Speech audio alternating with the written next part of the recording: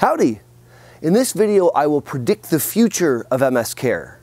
It's my opinion that we will move towards a de-escalation model. If you'd like to understand my projections of where I think the field of MS therapeutics are going, stay tuned, because I'll share that starting right now. Howdy! Thanks for learning about MS with me, Boster. I started this YouTube channel to help my own MS clinic patients learn between visits, and it's my hope that through these videos I can help you learn too. It's December 25th, Christmas morning, and what a better time than to predict the future of MS care.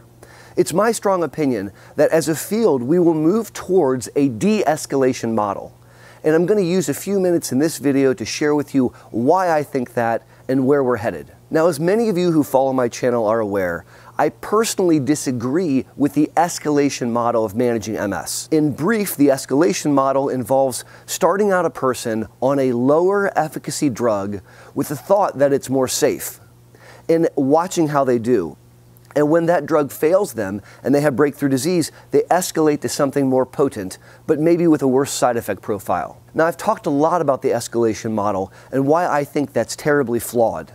And so I'll throw links up above, and I'll include links down in the description below to a few of those videos in case you like to check them out.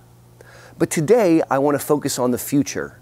And in my opinion, the future is de-escalation. So let's jump in. For starters, I want to review facts that I know to be true. Number one, the most potent, highly effective therapies that we've ever seen in the history of MS are induction therapies. When you look at the vast clinical data, it becomes extremely apparent that using hematopoietic stem cell transplantation, or using mitoxantrone, or using alemtuzumab up front as an induction model has the most bang for your buck. We see the most potent results when we apply these induction therapies up front in the beginning. And I really feel that's not a discussable point. That is a fact. Fact number two. All of the disease-modifying therapies, whether that be the highly effective induction, the monoclonal antibodies, even the first-line injections, they all tend to work better the earlier that we use them. And I'm talking about age of the human being, not the age of onset of disease.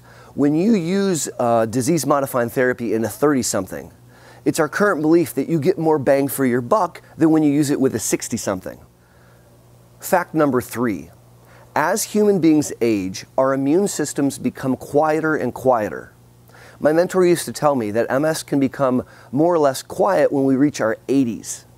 And in my experience, starting around the 60s, moving forward, the immune system starts to ratchet down a little bit. Now, this may increase our risks for infections and cancers, but it also means that autoimmunity, like MS, may become a bit quieter as we get older. And fact number four, medicines that failed a human early on in their disease course can sometimes be found to be effective after induction therapy. I learned this back in the day when I used to use Cytoxan to treat aggressive MS.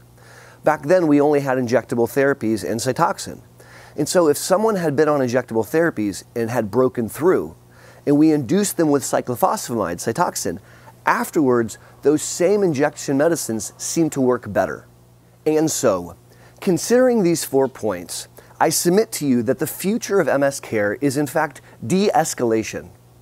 I envision a world where we meet someone newly diagnosed with MS, and I'm not talking about highly active disease, I'm not talking about aggressive disease, I'm talking about a human being with multiple sclerosis, whether that be a relatively mild case or a relatively severe case. And we induce that patient with the most effective therapy that we have available to us.